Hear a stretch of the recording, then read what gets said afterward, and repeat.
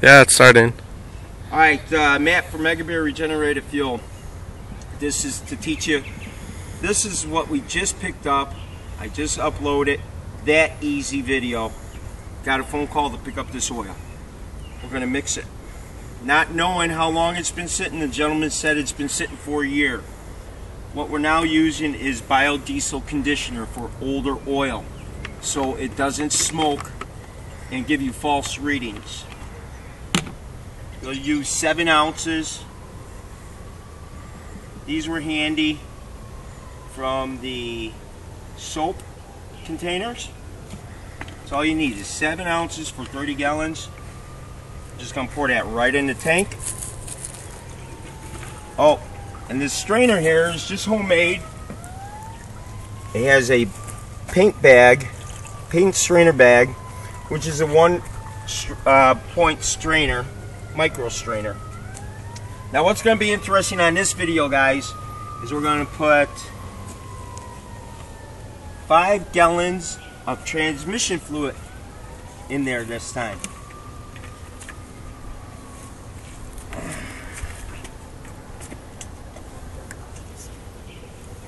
That's not the transmission fluid. That's the diesel.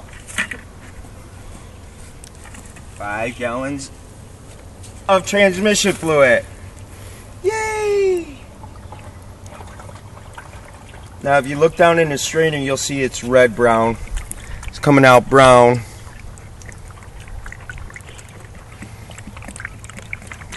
This is going to be a long video, guys, but you know I go from start to finish so everybody can see that there's no hanky-panky going on.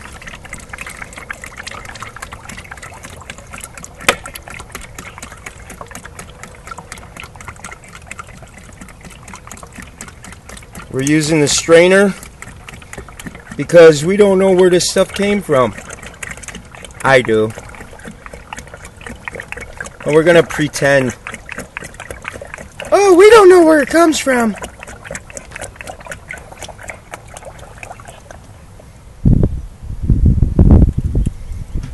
And you'll see it takes a little while to get through the strainer, which is good.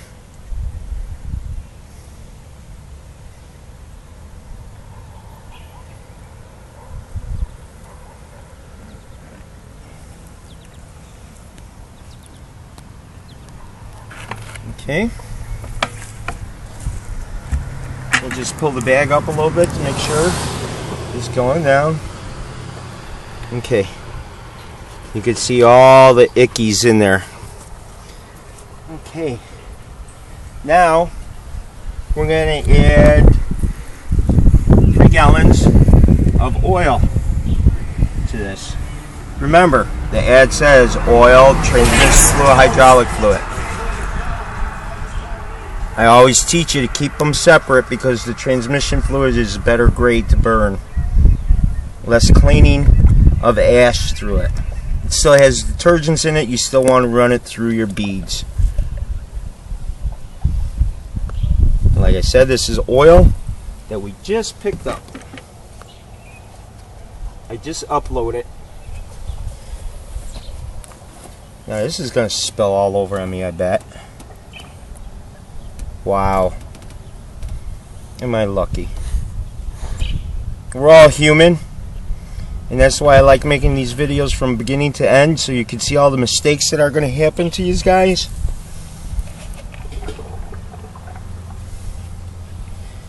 And when we're done, what we are not going to do is pour the diesel through this strainer. We're going to clean the strainer elsewhere, because you don't want to clean it into your tank. You want it all out of your tank. Well, some of these jugs are going to be... I know I tell you to quarantine all your oil. But me being a professional at this, I can see when the water's going to hit and I'll stop pouring from there. But this looks all solid. All oil. Oh no, Mr. Bill! See, and that's just the filter going into the homemade slot down there, causing it to slow up. A little garbage in there. Now the reason I put the additive in here earlier is because we're learning that algae is growing in the oil.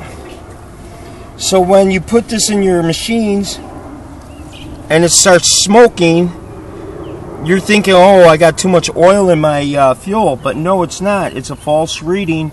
It's the algae that's actually coming through your system and burning up in your exhaust system. So that's going to take care of the algae.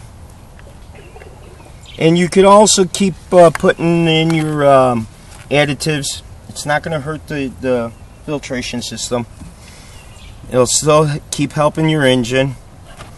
Biograde fuels also clean your engine and your fuel tanks. So you're going to remember that you're going to run your first 3 months and you're going to change that fuel filter right away, because it will be getting dirty, not from our systems, but because it's actually cleaning your fuel system and all the deposits in it, because you're lubricating it more. Now it's detaching from the sides of your tank and your lines. So we're going to keep going here. We're just about at 15 gallons. We'll throw a little bit more. I'm planning on making a 50-50 mix. We had 2 gallons of diesel at the bottom of this tank from the previous.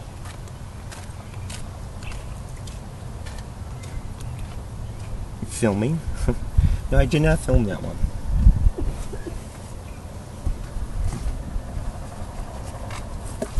Don't mind the cough, that's just the neighbors walking by.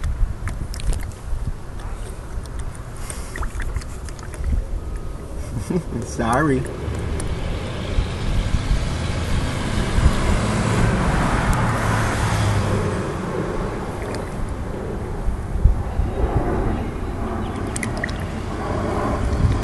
We also want to thank our young college student who's taking filming in college.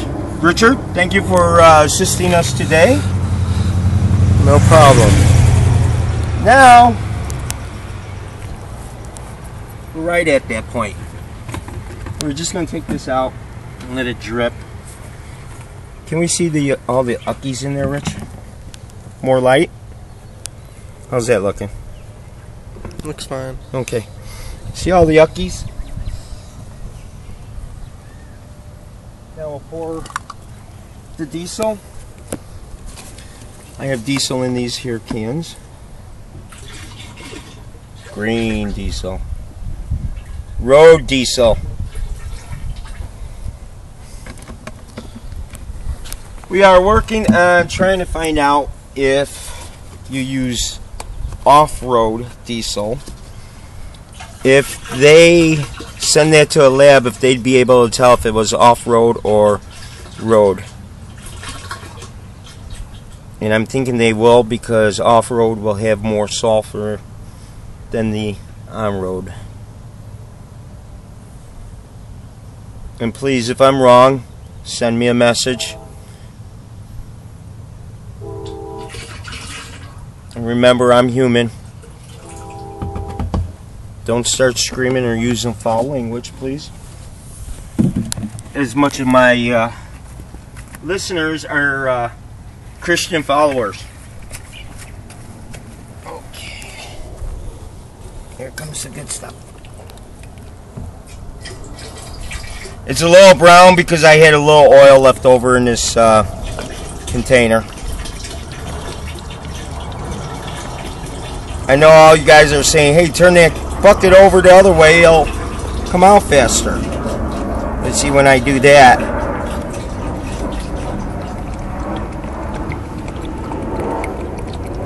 I usually end up splashing. So we're just going to keep this video going like it is.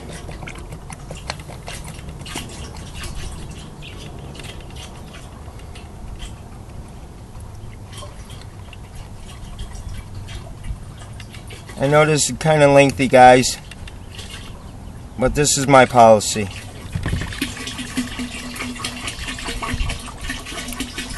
Full-length videos. Like that.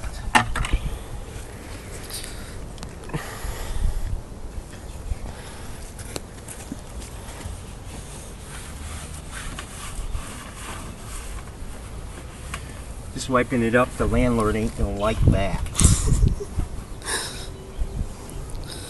We won't tell the landlord.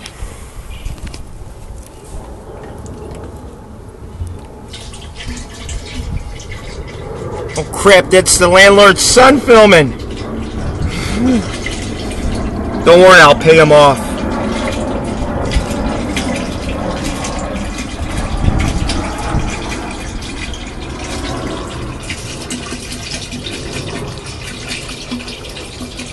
And for all my Canadian watchers, ha ha ha.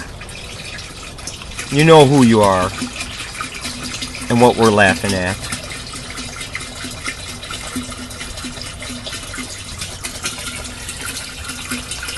You could also go on Canada Catalyst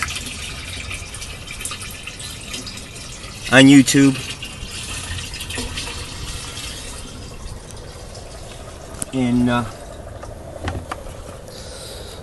gentleman in Canada built his own unit, huge 250-gallon unit, and people are starting to like it in Canada, so he's starting to sell our 30-gallon units out there.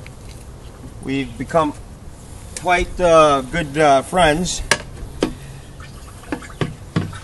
and I'd like to congratulate him on his baby, which is coming up in Memorial Day weekend, which they just celebrated this weekend as Queen's Weekend.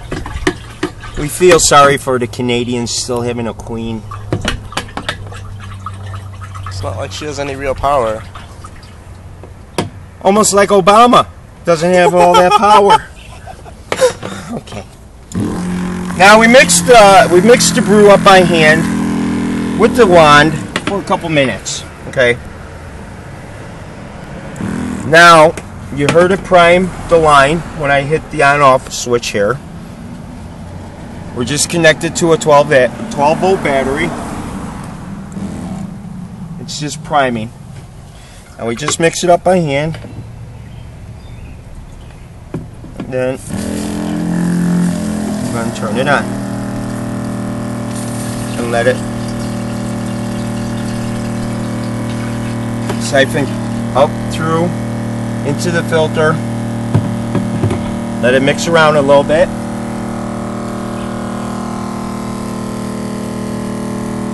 Now, for all purposes, we're going to mix this up a little bit with it running through the wand.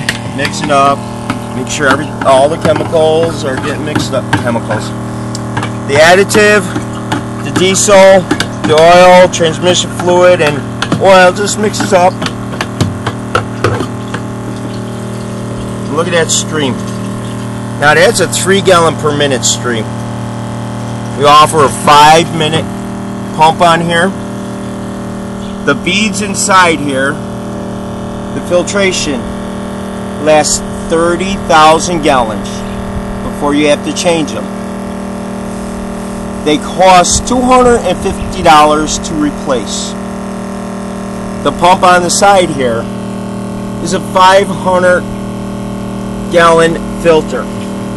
Now you're thinking, oh, I'll just buy that filter at Home Depot or one of the home stores.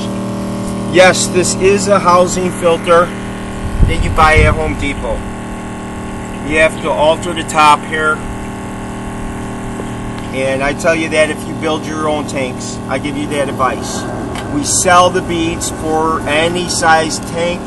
You need to call us so I can tell you how much beads you need. It's all biology and square footage and math. The filter inside is a real biofilter cartridge. It's not, it looks like the one at Home Depot, but I promise you, you buy one of those, it's going to blow out after 90 to 100 gallons. you're going to think it's working, and it's not. All the garbage that's coming from this oil is going to be going right through this hose into your gas tank. When you purchase a tank, I tell you where to purchase that cartridge for $4. If you don't want the hassle of ordering, you can order and purchase from me for $10 a cartridge plus shipping and handling. I just don't have the time to be selling 1 and 2 cartridges. That's why I give you that information. The beads inside are from China. You do have to be licensed to handle those. And everything else is made in the United States of America. The only part that would break on this unit would maybe be the hoses leaking, you just retighten. But the only part would be the orange head here. What happens after 90 days if it goes on you? We replace it before 90 days. After 90 days, the part and shipping will cost you $35 to replace. And that's the only thing that would go wrong on this unit. So now we have this going and filtering through. What you would do is shut the pump off, let it sit for 20 minutes. After 20 minutes you come out, start your pump up once again, put your nozzle in your fuel tank of what machine you're using it on, heavy equipment, your pickup truck, and away you go. 30 gallons, 30 minutes, $2 a gallon. Now, when you start using this in your heavy equipment, you could start at 30%, 40%, 50%. And you would watch your exhaust. A clear, transparent smoke with a little haze in it will be coming out constantly. That means you have too much oil in there. If it comes out heavy, you definitely got too much oil. Let's say you're at 60% on your construction equipment and it's smoking. Put 5 gallons of diesel in that unit, and if the smoke stops, you know you're at 55%. With your pickup trucks, you'll start at 10% oil, 90% diesel in your tank. Mix it up and run it. You don't get that smoke. Your next fill up, you do 20 gallons, or 20% oil, 80% diesel. No smoke coming through your tailpipe constantly, then you can keep building up and up.